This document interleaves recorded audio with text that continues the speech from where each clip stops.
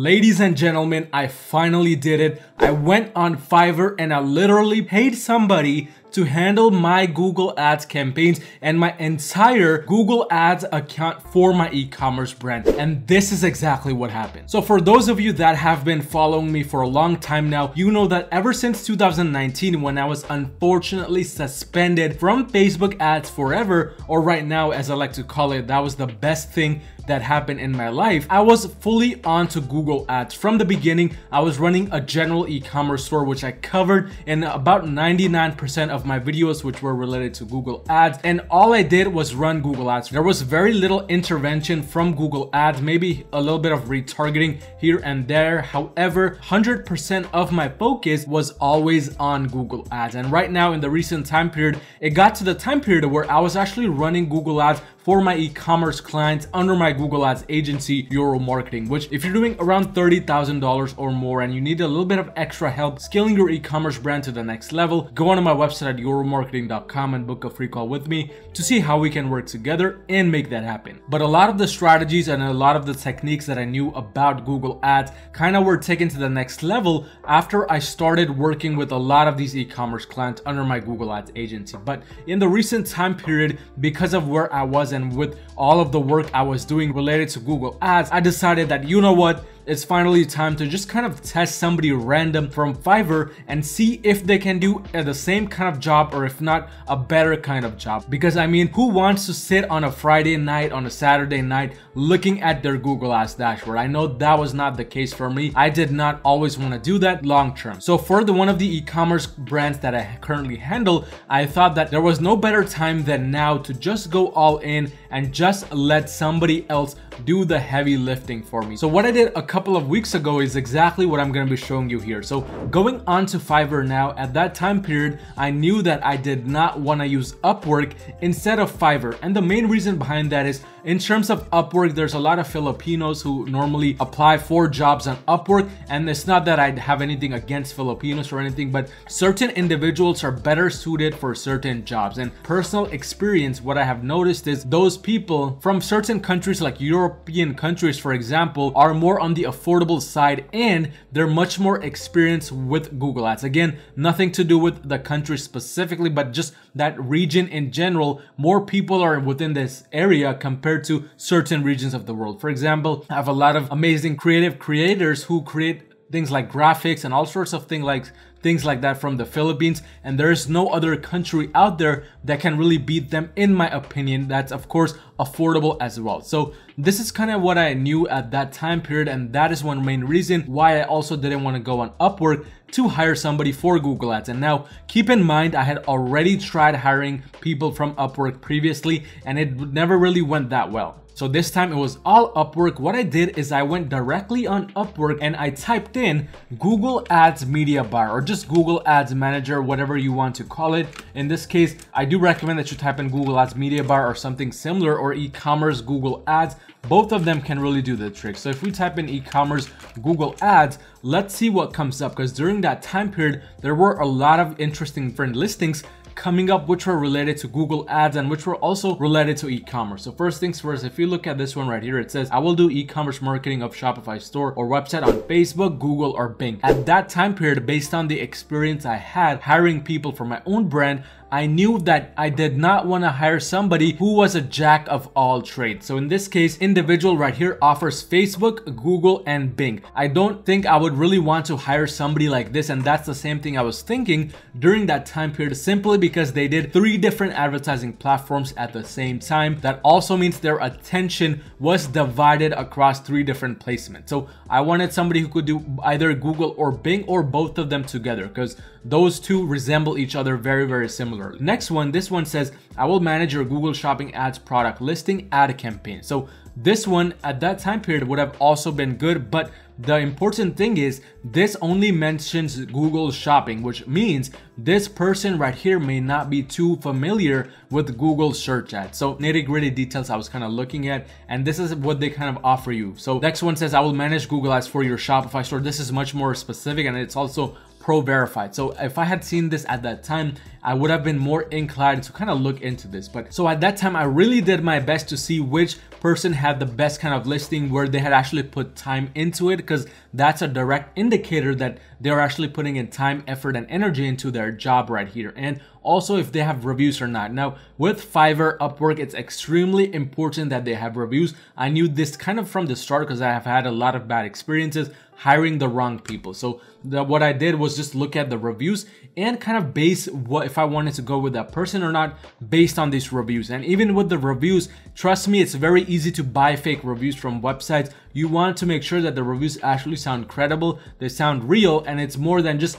great service or amazing or great work. So these I don't necessarily think of as good reviews, but this one might be. So it says, Daniel increased our ROI, I would highly recommend. So something like this would definitely do the trick. But that's essentially what I was looking at during that time period. And the person I actually chose was this person right here. Now, they actually changed up their pricing completely, and also they're fully unavailable on Fiverr because now we currently work together for a longer term project. But this was actually the listing that came up, and also the pricing that I saw on their other listings were much different, but they're no longer available on Fiverr. But as you can see, they had very good reviews, and of course, for obvious reasons, you would not necessarily be able to see who they are exactly, but they had really good reviews. There were some bad reviews here and there, but that's just the nature of the game that lets you know that this is a real person. As you can see, the bad review was a 4-star review. So that explains how good of a person this was. And also they took the time to make their overall listing right here. They had emojis in there, which is again good because it captures your attention. That just tells you that they would do a good job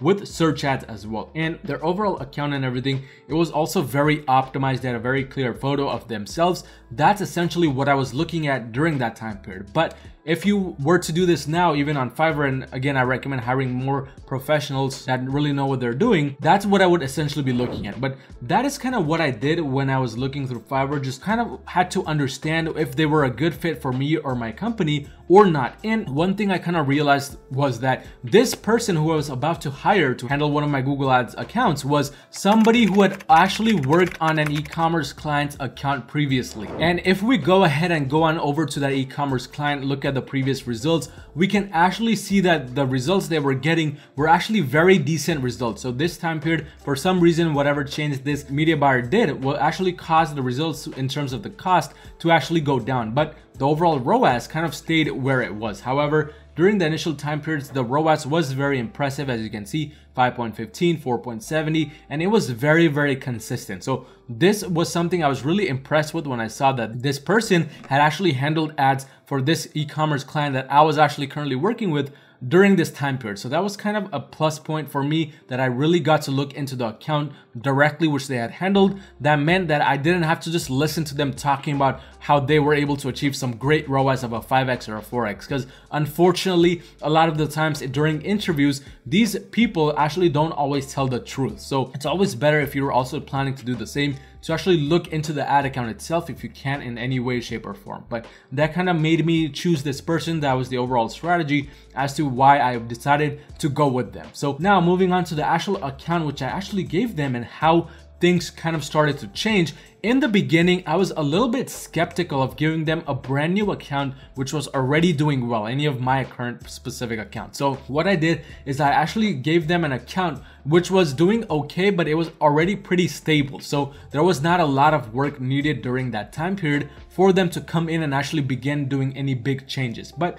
one thing that had started to happen with this account earlier in June was, due to the economic condition, the ROAS, the cost, all of those important metrics had actually started to go down. So as you can see, from June 13th to June 15th, the cost kind of dipped all the way down. It kind of 1/3 of what it used to be. And the ROAS, however, did stay the same. But what I did was, because I knew that this account could have a lot of improvements, and whoever would handle this account, I knew could show their side and how skilled they were if they could bring up the results here, I decided to give this person this ad account right here. And they basically started working on this ad account on July 9th. So what I want to do is I want you to look at these results that started to happen on July 9th onwards. And by the way, on July 9th, they made one specific change within this ad account, which was the reason the results kind of started to go up all the way. And if we look a little bit closer on the Shopify store itself to look at what happened during that time period, we can see exactly what started to happen since July 9th. So actually going back to June in the beginning, we can see sales were good, but then for whatever reason, they just had started to drop and they were at all-time low. Everything was kind of going crazy during this time period. So as you can see, from June 15th for about a month, sales stayed around the same. But July 9th is when I decided to give this person this ad account, and they went in, did just a few different tweaks within the account, which basically started to get back the account to the levels it was once at before. And if we look at the levels this account was once at before, we can see that the results were very, very good. So again, economic conditions definitely do cause downturns like these. However, with the addition of this person to the team, what happened was the results started to go up just a little bit, even though they're not really back at what they were right here. Things were looking much more positive, and I could not be more happier because it was crazy just seeing somebody just come in and with one change literally change the face of this e-commerce. Now keep a few things in mind. Before we actually gave this person this ad account, there were a lot of things I had to kind of walk this person through. Some things that I walked them through were our SOPs. SOPs are called Standard Operating Procedures, which basically tells every new person in the team how I operate, how I do certain things. So how I do the naming convention for my Google Ads campaigns, how I do the changes, when I do the changes, as much as I can write down, I do that before actually hiring somebody on the team. Because one thing you want to understand is if you just hire somebody who's inexperienced and tell them to go and just figure it out on their own, most likely you're not going to be having a business in the next few days. And that's because a new person will try to run things on their own will as they do, and a lot of the times they don't really know how to do things in the first place, at least according to how you have been doing it all along. And if your ad account is kind of primed to do it a certain way, that can cause a lot of big issues. So I kind of had to walk them through the standard operating procedures, and then I had to get them accustomed to my brand and to the processes within the brand. So after all of this, and based on his experience, because I handled multiple brands, I couldn't just give him any random brand. That's what a lot of e-commerce store owners fail to understand. They just give them their brand and say, here, go in, click buttons, make it profitable. And while people like these, or even people like me and my Google Ads agency, are just there to help you get more results, unfortunately, we're not magicians. We can't do some abracadabra. We can't do some magic spell on your campaigns to literally boost up the results over time. That sometimes it can happen, of course, with certain strategies like it did right here and like this media buyer did, but it does take a while for it to really kick in, because as you can see, even now, things are not where they were previously. But again, just seeing that change from this individual, it made me get a little bit more trust in terms of their skills and how they could do all those things. But since that time period, because they did that change, the trajectory of the account completely changed. And in addition, while they made that change, they also started doing back-end work. So work on the titles, work on feed optimization, installing GA4, installing enhanced conversion tracking. All of those things tremendously came into the rescue for this ad account, and it really changed the face of this brand. It took it from doing basically at an all-time low to then getting back on track. And of course, scale is in progress as of right now. But again, that was not only because of the change they made on the Google Ads campaign side of things, it was a lot of things related to the campaigns, including the back-end work. But my conclusion overall, based on this approach that I took towards just randomly going in and hiring somebody, and the overall experience with that, is a good Google Ads person, whether it's me or my agency, or whether you find somebody on Fiverr, can take the brand to the next level. However, hire the wrong person, hire somebody who fakes their experience, who is only good at giving interviews but bad at actually doing the work, and your brand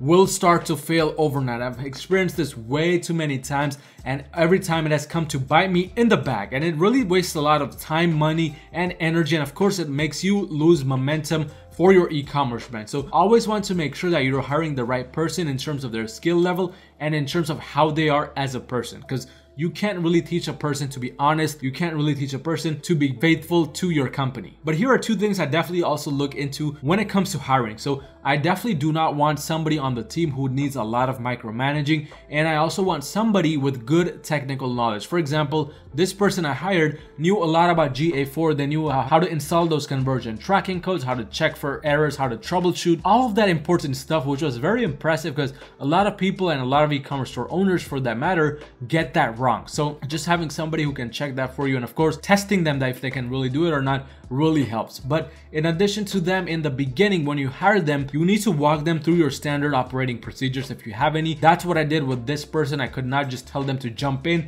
and do whatever they wanted, because that would lead to a lot of disastrous situations. But I kind of did a lot of hand holding in the beginning, monitored them consistently in the beginning until they were able to win my trust over. But to conclude, kind of any person you add to your team, whether it's somebody to handle your Google ads or anything else, should be hired based on their previous experience. Again, actually go into the ad account if you can, look at their experience. If you can't go inside, make them kind of show their case studies or kind of make them do screen sharing and show some of the ad accounts. But in addition, look at their content. Are they providing content on YouTube? Are they on Twitter, TikTok, anywhere out there like Reddit even, and actually helping people out? Because that's one of the most important things that should let you know that they walk the walk and talk the talk. But in addition, are they an authority figure in the niche, or are they just some random people who just like to make quick money from Fiverr or Upwork? That's very important. And of course, check their English skills, talk to them via Skype, make sure they can speak properly, make sure they can write as well. That's what I did with this person, even though they might have some kinds of accent. If you try to hire these people from Europe, Philippines, or whatever country outside the US, they might have an accent, but the important thing is they know how to speak fluently, and they're able to also do proper writing as well in terms of search campaigns and copywriting in general. But in addition, look at their communication frequency. Are you answering them on a Friday and then they're getting back to you on a Monday night, or are you responding to you within a few hours, even a few minutes? With this person, the answers were within a few hours unless they were sleeping, which is of course a very good sign. People, they work until Friday and then they're unreachable on Saturday and Sunday because an emergency can happen. I'm not saying they have to work on weekends, but they should definitely be the least reachable on the weekends. But that was my overall experience hiring. So if somebody asked me if I were to do this again, I would 100,000% say yes.